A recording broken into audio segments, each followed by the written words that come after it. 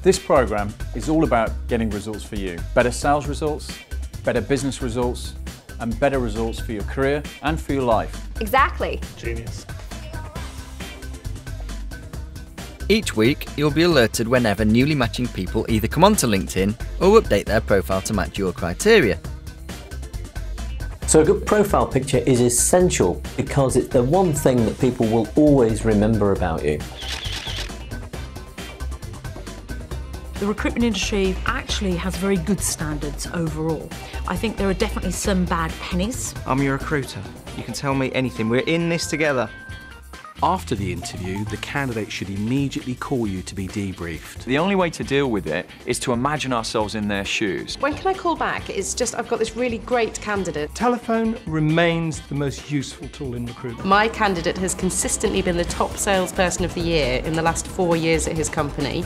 He's been promoted twice in that period, and he's the only salesperson to be invited onto the company's fast track to management. A temp recruiter needs key attitudes and attributes to be successful. It's important to have a varied client base because different industries go through different seasonalities. Tenacity is really important for a temp consultant. One more quick question for you. I'm trying to place a couple of other good candidates today. Can I ask where else have you worked that employs temps? And what about other assignments that you've turned down? You need to put keywords in your headline, in your job title, in your summary, and all over your profile. Twitter is an unusual platform. It scares a lot of people, but there are some great people out there. A little tip is to use Google or to use Bing. Twitter is open, it's public, it's free, it's accessible. Headhunting, a vital club in the golf bag of any recruiter. There are millions of headhunters out there, but there are only 2 types of headhunt call that you could possibly make. Take the pain! Man up, buddy! Indirect and direct approach. When you're thinking about the keywords to go on your job spec that you put online, you need to think about what people actually look for. Identifying your target audience and communicating with them effectively is absolutely vital.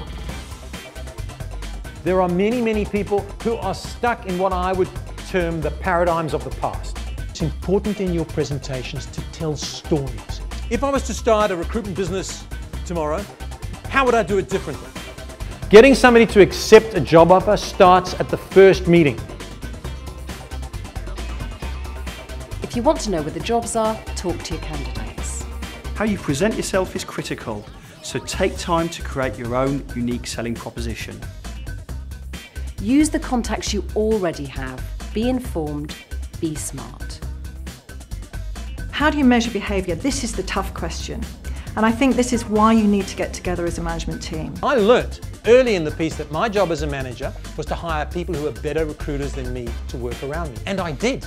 For me, it's about putting your head above the parapet and saying, I want to be a superstar. I want to be a recruitment superstar. Whatever you know, however you operate, that's given you the success and the achievement and the progress in your career to this point is not going to sustain you for the next 30 years.